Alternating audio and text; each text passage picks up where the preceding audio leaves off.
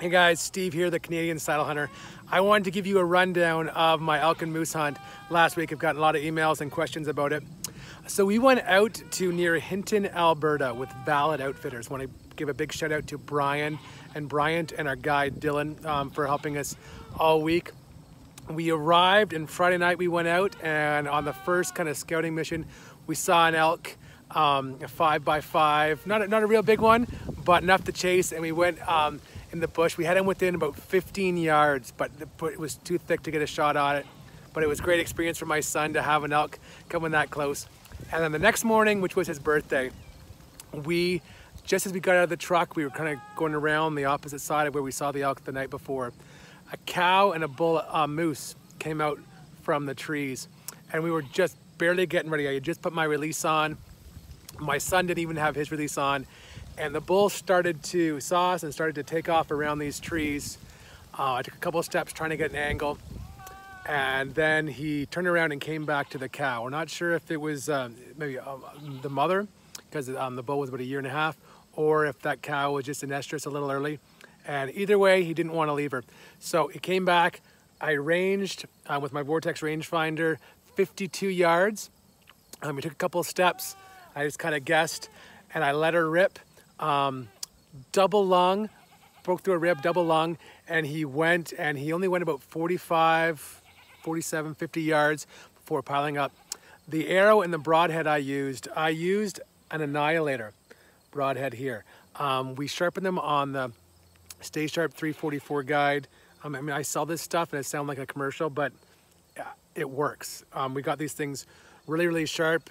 Ethan, my son, the night before was getting them all super sharp. And the plan was, if an animal was under 50 yards, I was going to use an iron will single bevel on an arachnid phobia arrow, which was about 650 grains. That's my plan if the animal was under 50.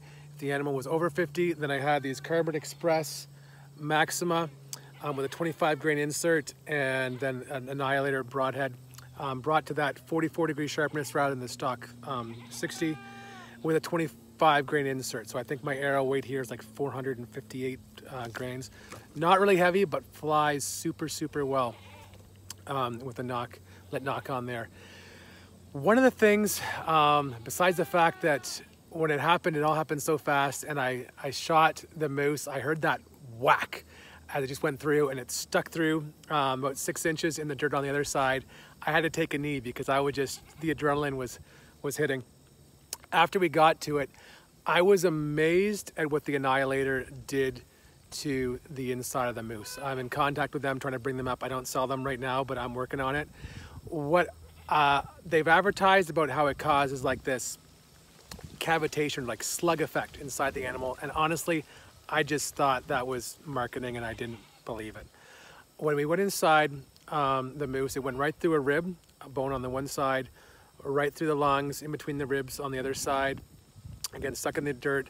It left like a perfectly round hole on the one side. And the lungs, if you've ever cleaned an animal, if you're a little squeamish, skip this part. But if you've ever field dressed an animal, you know that typically when you go through, you can see where your arrow or your broadhead is sliced through the lungs, and it makes an X or a slit depending on what head you're using. What was interesting about this is it had the hole, but then about 3.5 inches around on either side, it was like jello. The lungs had like a shockwave gone through, and it was like this far around, was like vaporized. It's really hard to explain without seeing it. Oh, garbage truck's going by. Sorry guys. If I wasn't 4 minutes into this video, I'd re-record it, but we're just gonna keep going with it. All right, so about 6 inches round, 3 inches on each side from the actual hole of the arrow, it would just mush. Somehow, the way these things are designed, again, I mean, they talk about it on their website and stuff, it kind of pushes that, the shock wave, as it were, out, and it just devastated this animal. Again, this is a bull moose, and it went less than 50 yards after being shot at over 50 yards. My bow is Bowtech SR6, so it's 72 pounds, 29.5 inch straw. So I mean, the arrow is moving, but it's nothing crazy. So yeah, I'm gonna see if I can bring some of these in because I was really impressed with these broadheads. So that was how we got the moose down on my son's birthday. We hunted hard the rest of the week. We had some really good encounters with one elk bugling and growling at us, and a massive, like 60-inch plus bull moose, just outer range, 148 yards, and just too far. With a gun, boom, it's down, but you can't take shots like that with a bow.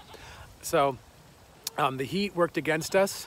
It was 32 degrees one day. We had a great time. We made memories, my son and I, that I'll never forget. Thank you to all of you who are cheering us on, and we are caught up with all the orders, the stuff that we have products in stock. We're still waiting for some things, and I've reached out to you. Hopefully we have a whole bunch more stuff coming in here shortly and can get you all ready for the season. I hope that your 2022 hunting season was even half as exciting as on the first couple of days of my hunt was.